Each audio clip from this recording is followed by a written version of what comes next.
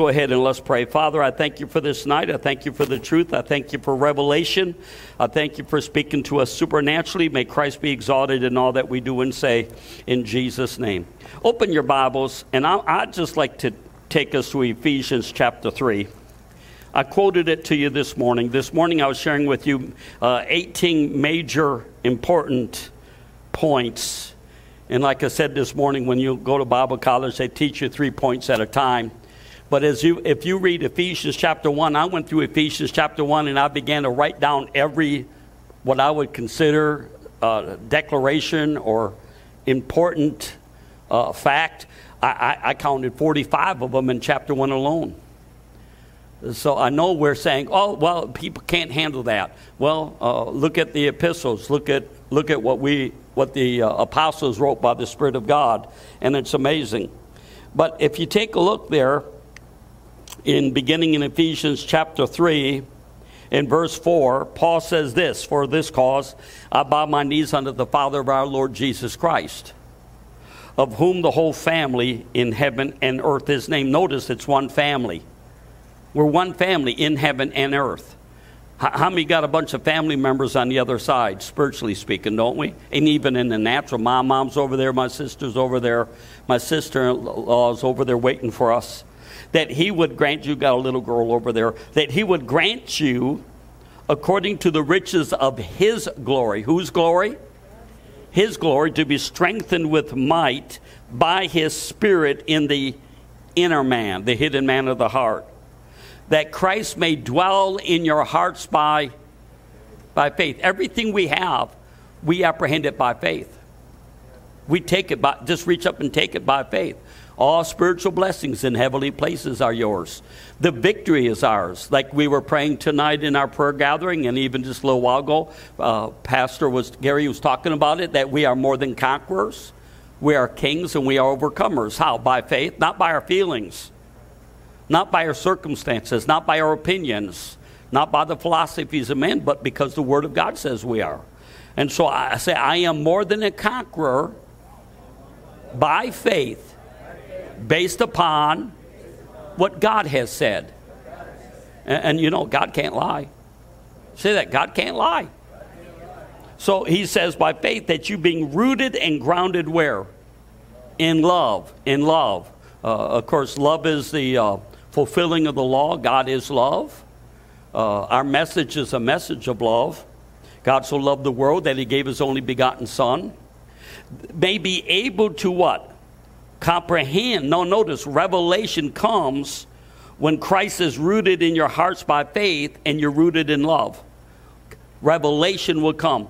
To me, revelation is the will of God. The Word of God becomes more real to you than the natural circumstances. To me, faith is a revelation of who God is, what God has done, and what God wants to do. That's what faith is. Faith is a revelation. In the old days, we used to say, the light came on. Oh, by his stripes I'm healed. Oh, I can do all things. Oh, all my needs are met. Oh, he'll never leave me nor forsake me. Oh, I can have what I say. That's what Jesus said. You can speak to the mountain and command it to be cast into the sea. And if you'll believe in your heart, not doubt, those things which you say shall come to pass. What are we speaking? We're speaking the will of God. We're speaking the promises of God, over 7,000 of them. May be able to comprehend with all saints what is the breadth and length and depth and height, and to know the love of Christ, which passeth knowledge. That means it's beyond your human intellect. The natural mind cannot comprehend these things.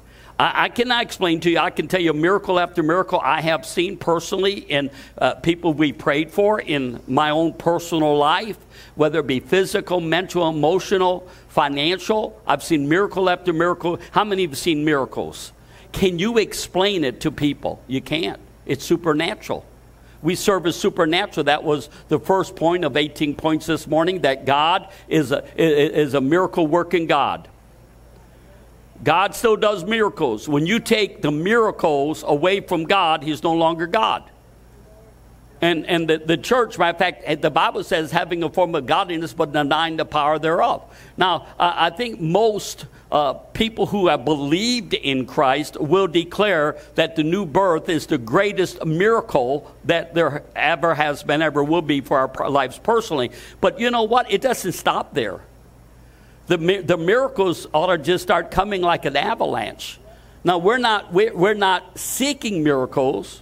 You believe for miracles. Say, I believe for miracles. And Jesus, if you take away the miracles from the ministry of Jesus, he would not have had a ministry. Hello? And matter of fact, he proved who he was by the miracles that he did. And actually, the disciples gave evidence to the resurrection of Jesus, not by their great oratory preaching, but by mighty signs and wonders. Why would God change that? God didn't change. He said, I'm the same yesterday, today, and forever. Jesus Christ is the same. If God ever did it once, I am the Lord and I change not. Listen, God still proves who he is by signs, wonders, and miracles.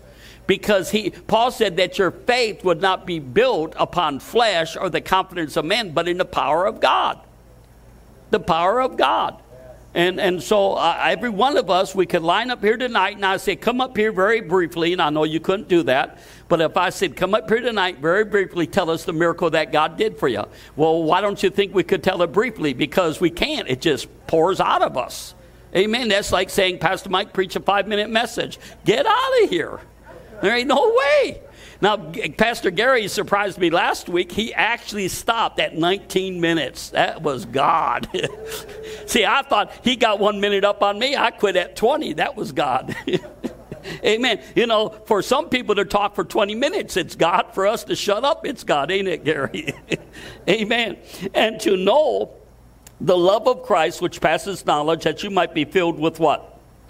With all the fullness of God. I said this morning, what exactly does that look like? What does the fullness of God look like? And I believe what it's talking about there when it's talking about the fullness of God. And I just, because I was really meditating on this aspect, and I got to thinking about, okay, what is it? Because sometimes we might think, well, the fullness of God, that means his power, his glory, even his presence, but I got to thinking, okay, and I'll look at some, if we get a chance, we'll look at some other points of the 18 points I shared with you this morning.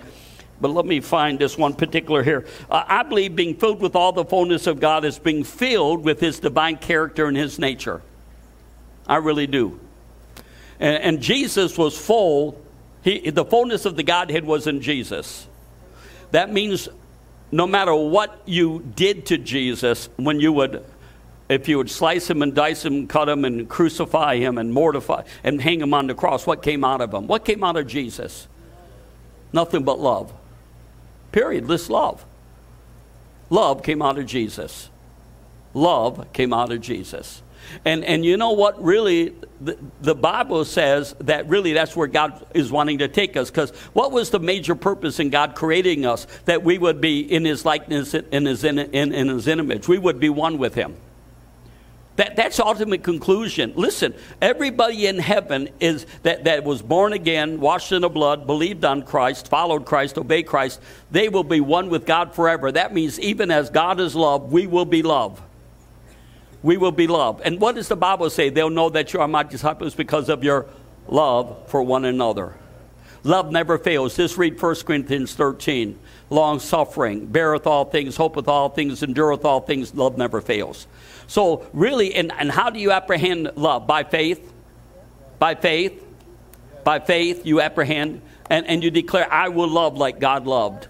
And it doesn't come from us, it comes from Christ. Because Jesus said, if a man abide not in me, he is cast forth as a branch and is withered, and men gather them and cast them into the fire, they are burned.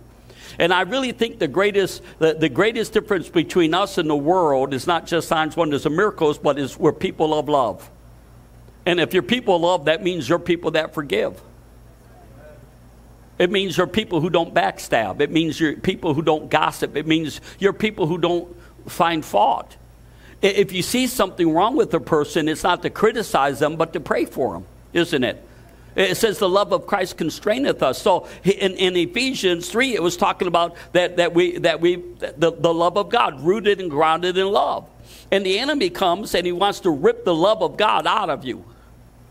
And actually, he's going to succeed in a lot of people. It says, for the love of many shall wax cold, because iniquity shall abound. The word love there is agape, the love of many. I know many Christians that began what I call this love walk. Did you know the new birth is the beginning of a love walk? It's a love walk. Now, love doesn't mean you let the devil get away with what he wants and you pacify people in their condition. No, love will warn people. Matter of fact, the Bible says if you warn not the wicked of his wicked way, then his blood is on your hands. So love is a two-edged sword. Love will warn people. Love disciplines. It says if our natural parents disciplined us for their own convenience, what does that mean? It means we disciplined our children. My parents disciplined me, but it really wasn't for me. It was for their sanity. It was for their sanity. But now God doesn't discipline us for his sanity, because how many know that no matter what happens in this world, God is never going to lose his mind. But he disciplines us because he loves us. He brings correction because he loves us. And that's why he gives us the scripture. Love gave the scriptures. Love gave the Son. Love gives correction. Love gives direction. Love gives guidance. Love does it. Love performs the miracles. Faith that worketh by love. So God wants us to be full of his love. And so it says that you might be filled with all the fullness of God. I mean, I want to be full. I can't tell you how many times, and some of us, Pastor Pete's got some amazing stories where he went in to pray for somebody, and the love of God hit him, and when love hit him, faith just flowed. And people got healed. How many know what I'm talking about? Love flowed. That woman who died at Cracker Barrel, it was love in my heart, and God raised her from the dead. I can't tell you how many times the love of God just rose up inside of me. And when I went to lay my hands on someone, and it was the love of God. It wasn't me, it was God's love, and faith and love worked together. So love. Number 2, joy. He wants to be full of joy. The joy of the Lord is your strength. They all know what the fruits of the Spirit are. But joy. God wants you to have joy unspeakable and full of glory. That means you can shout no matter how bad it is. You have joy. And joy. Now, all of these characteristics of God, they're deep flowing rivers. Because remember, the Bible doesn't say a river. It said rivers will flow out of your belly. You know what the rivers are? I believe it's the characteristics, the nature, the personality of God. A river of love. A river of joy. I didn't know what real joy was until I got born again. That day I was committing suicide. And I was going to slip my wrist. And I was weeping and feeling sorry for myself. And the fear of God hit me. I fell to my knees. And I'm telling you, when I cried out to Jesus Christ, love hit my heart. And joy hit my heart. I mean, I had joy for the first time in my life.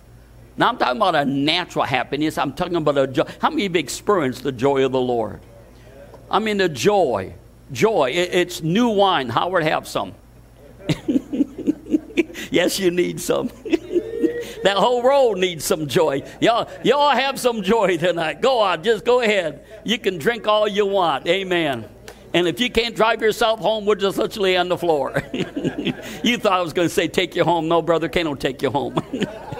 The joy of the Lord. How about peace? I didn't know what peace was. Peace that passes all understanding. Supernatural peace. The kingdom of God is righteousness, peace, and joy in the Holy Ghost. Peace.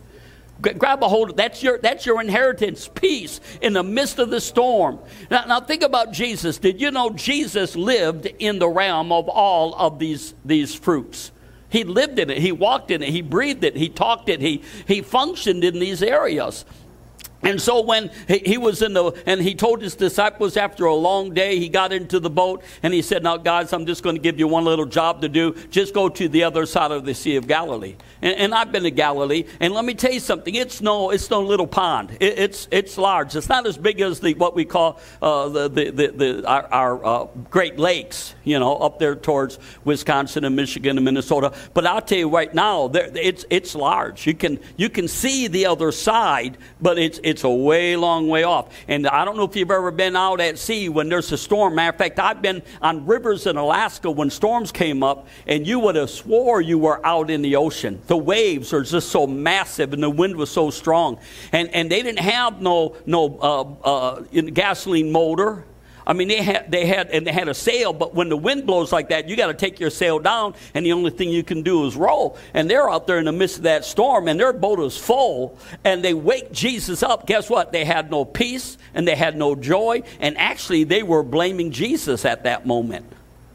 And so when Jesus woke up, guess what? See, the devil's going to try to rob your peace. You can have peace when everybody else is tormented.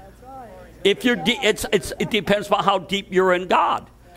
Now, if you lose your joy, you need to go back into God. I told you how when I was in Alaska and I was trying to minister to the Yupik Indians, and those rascals, they were all about my age, a little bit older. And first of all, they didn't have white men in their village, but one guy who was a school teacher. And so I took an airplane with pontoons, and we landed, and I got out there, and I'm hunting with them, and I'm fishing with them, and they're persecuting me, they're mocking me, they're feeding me the duck heads and the duck feet and the duck guts, and you say, yeah, well, that was normally what they ate. I didn't see them eat that stuff. That's what they gave me. What did you do? I read the scripture. It says, bless whatever they put in front of you and eat it. And I'm telling you what, those duck feet were really, really hard to chew. It's like chewing cow leather, you know. And so anyways, I mean, I'd suck the eyeballs out of that duck head. I'd get all the meat I could get because they weren't going to feed me much. And they had what they call an underground, they call it a McKay. It's an underground steam house. And it's built, they built it with plywood and 2x4s, and they put a metal roof on it. And then they put the tundra, they ripped the top up like the sod for in your yard, but it's way thicker. And they cover it all up, and then they dig a pit in there, and they put a big 50-gallon barrel, and they cut a hole in it where they can adore, and they put it down into the dirt pile, and then they line the floor with wood planks, and then they have a little bench. And it's probably, I don't know, it's probably at least, maybe it was about 12 feet long by 6 feet wide. And then they pile rocks on top of it, and they build a fire way before you get in there, and they get it really nice and hot. Just as hot as they can. They have a chimney pipe that comes up, and they get in there and they do contests. And they take a long, like a 2x4 with a coffee can on the end, and they got big buckets of water, and they tip it and they dump it, and that steam comes off of those red hot rocks, and it begins to hit you. And I mean, it's hot. So you always go in there, the guys go in there always naked, and they have a washcloth. And so I just went along with the guys, and then they put the washcloth over their face because you can't breathe in that steam. It'll burn your lungs. And there's been guys who have been known to die because they have a contest, and if they don't get out of the building, they'll fall on top of it, and they'll actually burn to death in it. And so they've been doing this since they were little kids. I've never done it one time in my life. And so I'm in here, and the Lord told me, he said, there was 3 young bucks and me and an old guy, looked like a walrus, no teeth. And the Lord told me, 19-year-old kid, he said, they're gonna try to drive you out to mock me. And I heard the Lord say, trust me now. And so the only thing I knew, when you don't know what to do, you pray in the Holy Ghost. So I got in there, and I'm sitting between these young bucks and the old guy, and he begins to dip the water, and they're waiting for me to get up and run out like a... And to them, it was not just the fact I was a Christian, but I was a white man. It was involved in that too. But I'm in there, and I know what's going on. So I'm praying in tongues. I'm breathing through my wet dish rag, you know, and it's getting hotter and it's hotter, but I'm not feeling the heat. I'm really not. I mean, the heat's just hitting. And before you know it, and it really about killed these guys to get out of that building and leave me in there. So one after another, the young bucks leave. Boom, boom, boom. They're gone. I've got peace. I've got joy. I'm operating in love. Don't let the devil get you out of the realm of love. No matter how you're persecuted, no matter how you're attacked, no matter how you're ridiculed, no matter. See, even though I was just a 19-year-old kid, I had been abiding in the vine. I had been abiding in his word. I've been drinking from the divine nature of Christ. So his nature is in me, though I'm a baby Christian. His nature is there. And so I had no bitterness. I had no anger. I had no, only one time, if I would have had a gun, I would have shot him. But that only lasted for about 5 minutes. We were way up a river, and we got stuck on a sand dune, and they told me to get off of the boat and give them a push. Now, they've been really, really attacking me, verbally mocking me, speaking in their language. And I knew what word they used to mock whites. And so when I got the boat free from the sand barge, he turned the engine full blast, and he left me behind.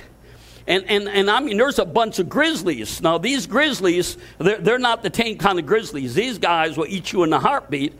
And I'm in an area where I didn't see no grizzlies at that moment, but there's tracks of grizzlies all over the place. And I'm so glad my .357 Magnum was in the boat and my .270 rifle was in the boat. Because just for a moment, I thought, man, if I had my gun, I'd pop some holes in the boat. Now, I wasn't going to shoot them, but you know what I did? I said, Lord, I repent. I'm out here amongst the bears, and I don't want to be ate. And so, Lord, I repent for being bitter at them. They are just who they are. So I'm in this steam house, and one after another left, and finally, it's just me and the old guy. And he takes a big old bucket, and it was enough to kill somebody. He dumped it on the barrel of rocks. And I mean, when he ran out the door, and I mean that, because I got out of the spirit, say, stay in the spirit. So you got to stay in the spirit no matter what you're going through, no matter what affliction's attacking you, no matter what symptoms are happening. You got to stay in the spirit. That's called the realm of faith. The realm of faith is you being in the spirit, trusting, looking, trusting, depending upon God. And God hasn't given me a spirit of fear, but a power, love, and a sound mind. But at that moment, the spirit of fear hit me, and it felt like literally, have you ever got your face over a boiling pan of water on the stove accidentally? It'll just sear. And I mean, this heat hit my whole body, and I ran to the door. They locked the door, and I'm about ready to lose it when I heard the Lord say, get back in the spirit, get back in the spirit. And so I fell on my face, started praying in tongues, and it felt like an air conditioner blowing over the top of my body. Peace came, joy came, love came. Yeah. Get that, devil. Get that. They blew up a balloon back there. Get that, devil. You know, so listen, whatever you're going through, you've got to get back to the peace of God. So love, joy, peace. Number 4, long suffering. That means you can suffer a long time and not complain. How many of you know that's a divine attribute of God? Grab that. You need to learn that. You need to be just long suffering. Like, I'm not going to put up with that. Well, you better pray and ask God. Now, there's times when God will say, okay, that's enough. I've told you numerous stories. I worked for as a janitor down in Oklahoma, and I had a big old guy, and he was a very twisted man. He's probably about 15 years my senior, my boss, and he was constantly picking on me. I'm just a little guy. He'd get in my face, he'd yell, he'd scream, he'd cuss, he'd say terrible things. But you understand, I grew up with a gang outside of Chicago, and I used to cuss with the worst of them. So no matter what he said to me, it's nothing new to me. I heard it all before because I used to say it. And so one night, you know, and I needed the job to keep going to Rhema and my apartment. And actually, I was $500 short every month. When I left Rhema, though, I never asked anybody for money. Guess what? All of our bills were paid off, and we were good to go. And so anyways, one night I was waxing floors. I'm way ahead of schedule, and he comes in there like a raving idiot, just yelling, screaming right in my face. I mean, just all over me. And I wasn't intimidated. I don't have a spirit of fear. And I've dealt with these guys coming out of jail for 20 years. And I mean, I'm telling you, I can't tell you how many times they threatened to kill me. I'll just laugh at them. Not because I'm some kind of he-man. No, it's because greater is he that's in me than he that's in the world. And so when he got in my face, the Lord said, okay, you're done here. I said, really, Lord? Now, I don't have a spirit. See, a lot of people keep jobs they hate because they have a spirit of fear. Man, if I quit this job, what am I going to do? Now, it could be you need to pray, and you're not there for the money anyway. Say, I'm not there for the money. You say, I can't lie, Pastor, I'm there for the money. But you're not supposed to be there for the money, because whatever you do is unto the Lord. I heard the Lord say, you're done here. So I told the guy, I said, well, I'm done. He said, what? I said, I quit. You can't quit, because I was the hardest worker on their whole team. And I said, I'm done. And I walked out the door, and within 3 days, I said, Lord, I sure like to work at the Bible school. I'm going to Rhema. And in 3 days, they hired me to work on the grounds. But see, I refused. I was long-suffering. I put up with that guy for months. Why did you put up with him yelling, screaming, cussing, trying to push you around? Because I was being a witness. I was letting my light shine. I was letting the salt, and it was working. It was making them miserable. People who are ungodly, they'll get around you and they'll be tormented. If you're a godly person, and I'm not talking, I didn't preach at them, I didn't harp on them, it wasn't better than thou, because I know without Christ, there go I. But I was just letting my light shine. So, listen, number 5, and guys, I want you to reach up and grab this right now before I tell you what it is. Go ahead. Grab it. Gentleness. Gentleness. We need to be gentle, guys. The gentleness and the meekness of Christ. I didn't really understand that, and I'm not saying I didn't have any of it. I just didn't get a revelation of it until I almost lost my wife back in about 2003. And the Lord began to deal with me. He said, son, I want you to be gentle to her. You need to be gentle.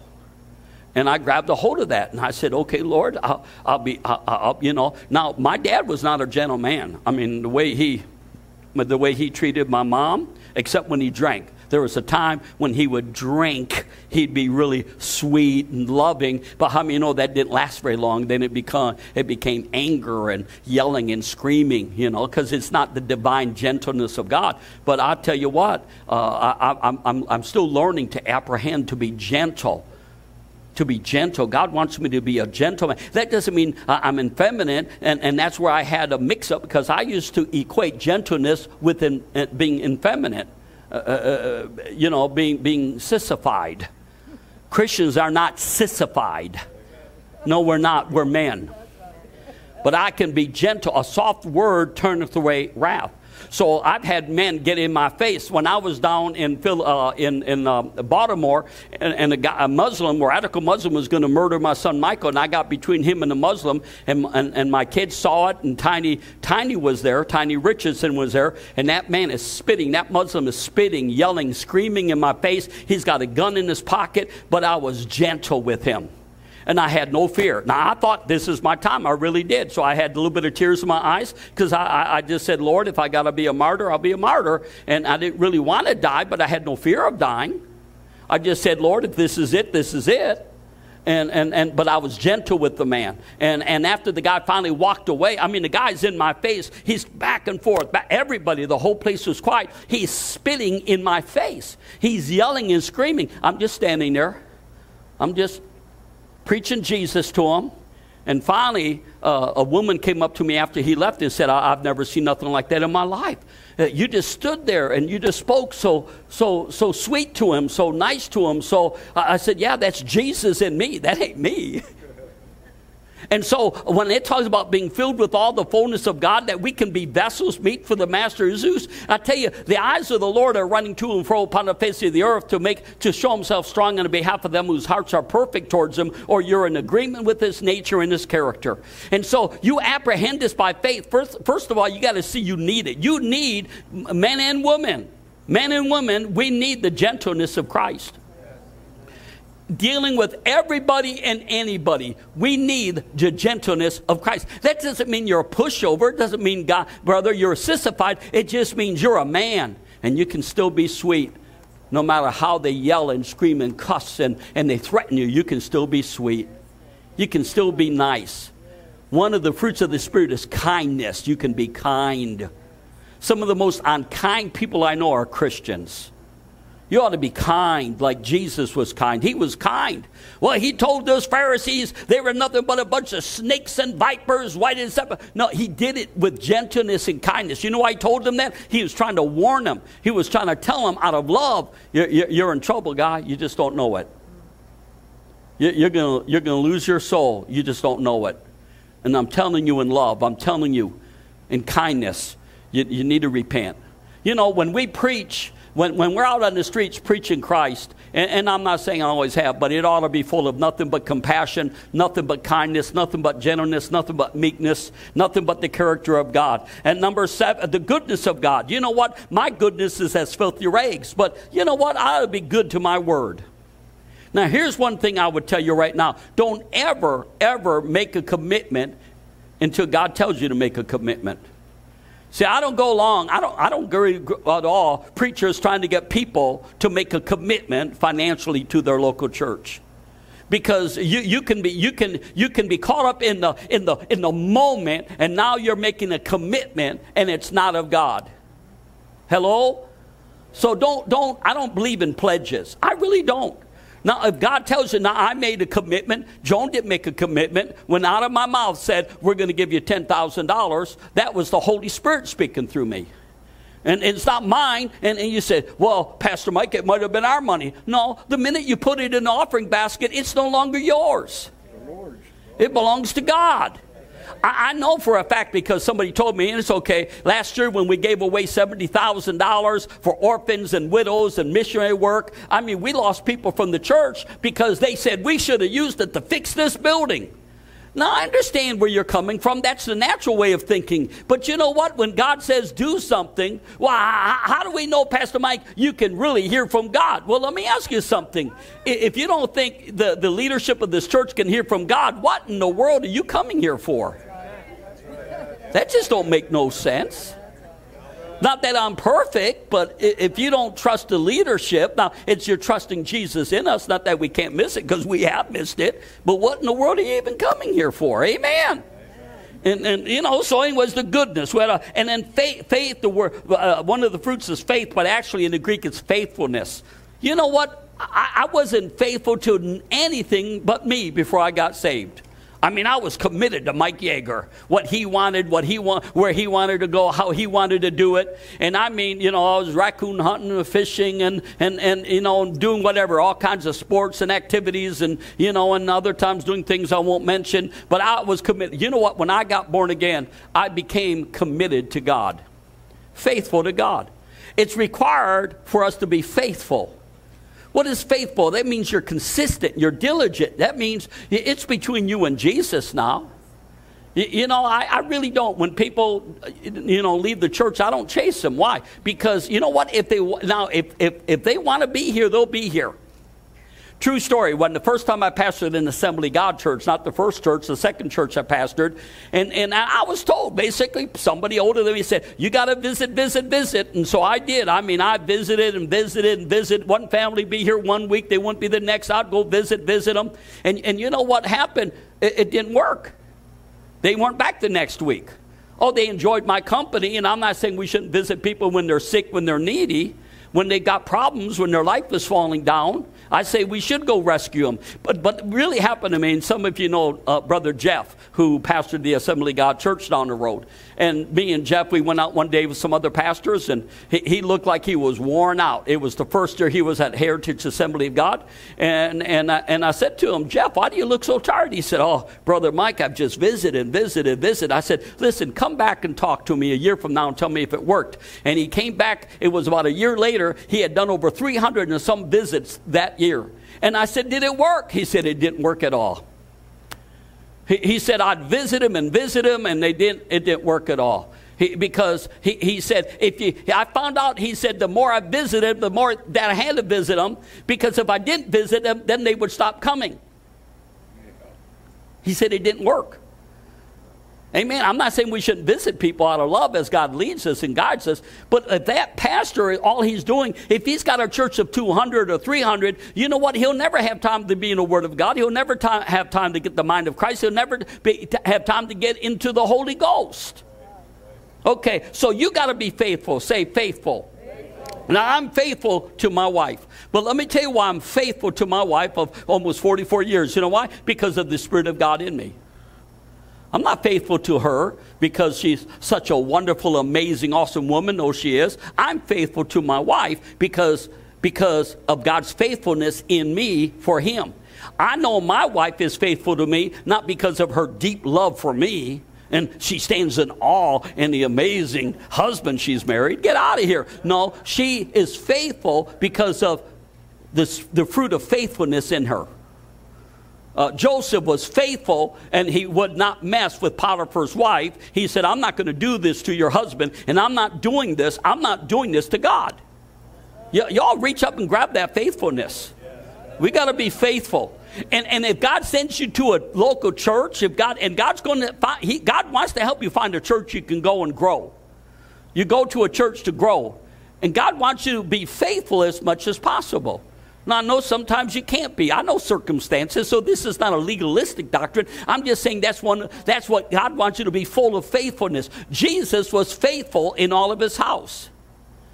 And you know what? Faithfulness, you ask employees right now, they're having a nightmare because they can't, employers, they can't find employees that are faithful.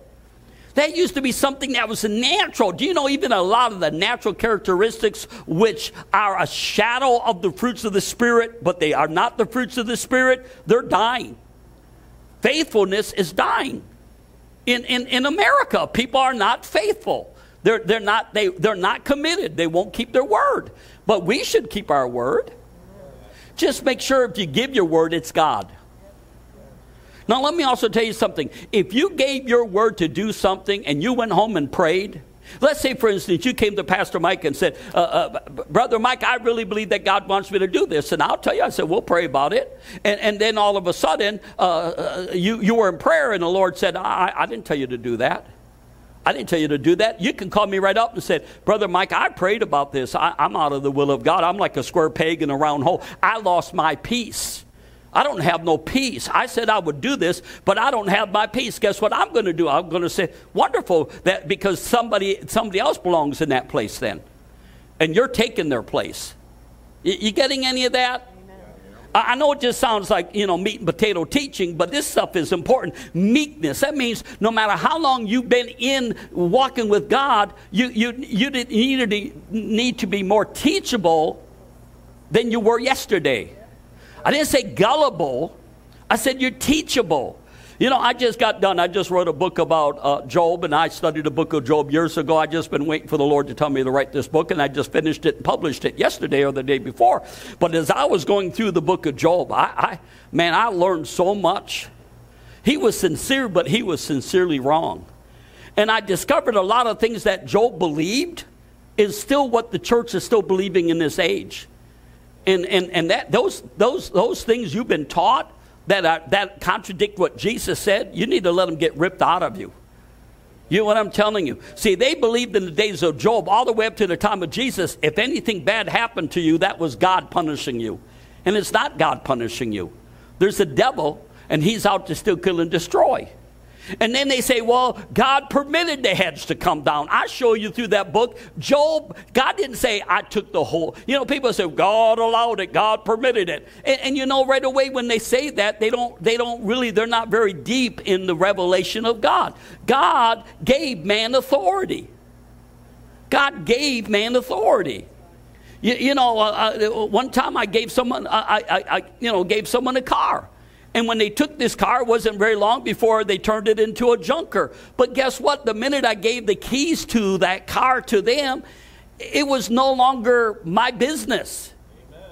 That wasn't my business. If they want to give that car away to somebody else that I just gave them, that's none of my business. God gave this earth to man. Did you know the heavens belong to the Lord and the earth does he give to man? And so when Adam gave the keys to the devil, and he did when he partook of the forbidden fruit, God said, okay, now I've got to find a legal way to come back into the earth. And the only legal way he could come back into the earth was as a man. He had to become a man to buy back what he created. And so Jesus said, whatever you bind will be bound, and whatever you loose will be loosed. And so the devil has a heyday because they say, well, God permitted the devil. The truth of the matter is you did by your ignorance. Just because you're ignorant doesn't mean that you didn't have authority. You just didn't use your authority.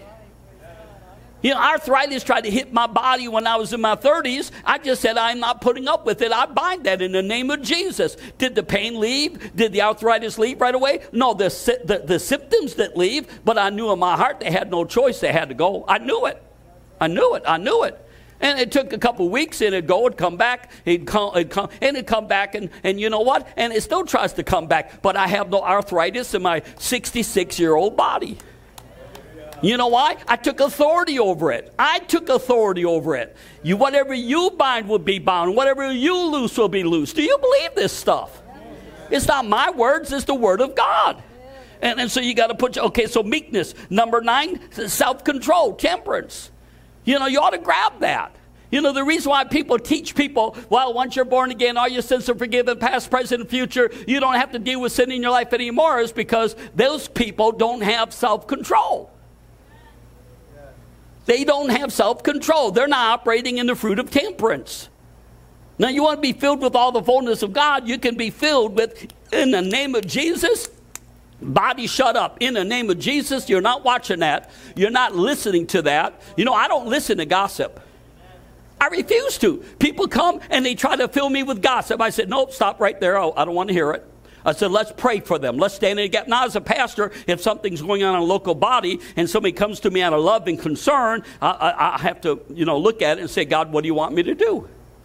And if God wants me to do something, I'll do something about it. If otherwise, there's times that he'll tell me, he said, no, just pray right now. Just, give them some time to repent. And I've seen people at times, we're not jumping on people. We're not going to take a person and we're going to stone them because they're out of the will of God. But we're going to get the mind of Christ and how to help that person get out of that problem. Amen. Okay. So 10, kindness. 11, holiness. How many know God says, be holy as I am holy? You need by faith. I'm gonna walk in the holiness of God. Lord, I'm yours. Here I am. Every part of my being, my eyes, my ears, my mouth, my hands, my life. Now, I'm not saying we attain the complete. First of all, holiness is assimilated. How do you get holiness? Let me tell you one way. I wrote a book on apprehending divine holiness. And how do you apprehend? When a child is small, when that child comes home, if that child is full of bad stuff before they left the home and they get home, they're full of stuff, you say to them, who you been hanging around with? Holiness is assimilated. The closer you get to God, the more of his holiness will be on you. My wife sometimes, because the people up there, some of those guys up on the hill, they're heavy smokers, I'll come home and she'll say, oh, you stink. And it's almost like she's saying, have you been smoking? She knows I don't smoke. But you know what? I get around the guys who smoke, and guess what? That it permeates my clothes, right? You draw close to God, and you can't help but be holy.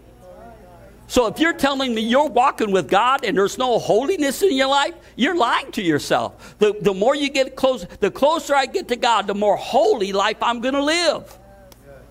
And holiness is not a clothesline doctrine. It's not the length of your hair. It's a relationship with Jesus Christ. Okay. Number 12, forbearance. Number 13, bowels of mercy. We got to have mercy on people. Have mercy on people. My attitude has been since I've been saved, I'd rather be taken advantage of than to take advantage of someone. I'd rather go the extra mile. I'd rather let somebody take advantage of me than me to take advantage of them. Y'all know what I'm talking about? I mean, if we're going to be vessels meet for the master's use, we're going to have mercy, because God says if you don't have mercy, I'm not having mercy on you. Now, I'm not saying you just let people just do what they want. There comes a time when God says, I have put many men out of the houses that I have rented to them, and I rent them day by day, not by the month, but one day at a time. And there's been times, usually it's a 3-strike policy. 3 strikes, you're out. And I will warn him. I'll go to him. I said, now listen, man. I said, if you don't stop it, I said, I'm going to have to put you outside the house. Now, there's other times, because of the safety of the other people in there, I had one guy put a knife on another guy. I put him out right then and there. Big guy. You can't throw me out. I said, you're out the door. I said, this is not it's not like a regular house rental. I said, you rent a room from me, and you're endangering everybody's life, and you're going out the door right now. I came up one night as I get ready to close here. I was laying in bed. And there was a terrible snowstorm going on. And at 3 o'clock in the morning, I heard the Lord say this to me. Go up to the house on the hill. You need to deal with something. When I heard the Lord say that, I jumped right up out of bed, put on my winter clothes, went up there, got up the driveway. I walked into the front door. I mean, it was snowing heavy, 3 o'clock in the morning. I go in there, and here's one of the guys that I have warned in the past. And him and a lady were on the couch, and I'm not even going to tell you what they were involved in. Right then and there, I stopped it. I said, oh, stop. I said, right there. What? I said, get up, get dressed. What? Out the door you go. You can't kick me out in the middle of a snowstorm. I said, oh, yes, I can. And I said, no, I wasn't going to back it up physically. It was the divine authority of God. I walked him right out into the snowstorm. Because I heard the Lord say I had given him plenty of times to repent, and the guy didn't want to get right with God. Hey, how many of you know if you don't want to get right with God, there's nothing you can do about it? Pastor, what does this have to do with being filled with all the fullness of God? Listen, if we don't apprehend these divine characteristics, the Holy Ghost can't move in you. He can't flow through you. And one last thing, number 14, you must apprehend the knowledge of God. You got to have knowledge. The knowledge of Jesus Christ, the knowledge of God, grace and peace be multiplied unto you through the knowledge of God. Can you say amen? Well, I'll shut up. Give the Lord a hand clap and a shout. Come on. We're talking, we read that scripture that you might be filled with all the fullness of God. And people think it means his power, his glory, his anointing, well, wait. All that stuff comes where his character is, his nature is, his personality is. I'm telling you, the greatest thing you can use your faith for, even though healing is yours, prosperity is yours, all of that. But the greatest thing you can use your faith for is to apprehend the nature of God, the character of God. I wasn't raised in a home that believed in any of this stuff. But you know what? The things I just shared with you, they're in my life. All of those fruits I just mentioned to you, I'm not saying I'm 100% love, 100% joy, 100% peace. I'm not saying I'm 100% patient, 100% gentleness, 100% kindness, but I'm apprehending more and more every day. And I'm telling you what, you want heaven in your home? Let those things become real to you. And don't say this, well, if they get it, I'll get it. No, you get it. Tell somebody, I need it. I need it. It's like some of you are afraid to look around or something. I wasn't going to tell your neighbor you need it. Because then we're fighting words. Yeah, did you hear that, honey? You need to be more gentle. You need to be more kind. You need to be more forgiving. You need to be more merciful. You need to be long-suffering, But you know what? The thing is that the circumstances of life, you say, well, I would be long-suffering if I didn't have to live with this person. No, that's the evidence. That's the proof of it. Of you being in a situation where a natural person wouldn't put up with it. Did you get something tonight? So I'm trying to teach you where God shows up. God shows up when somebody's personality is like his. How many like to hang around people just like you? If you don't, something's wrong, right? Y'all like to hang around people that agree with you. How many like to hang around people who don't agree with you? None of us. Oh, Ray does. No, we like to hang around people that agree with us. Well, God loves to hang around people who agree with him. Amen.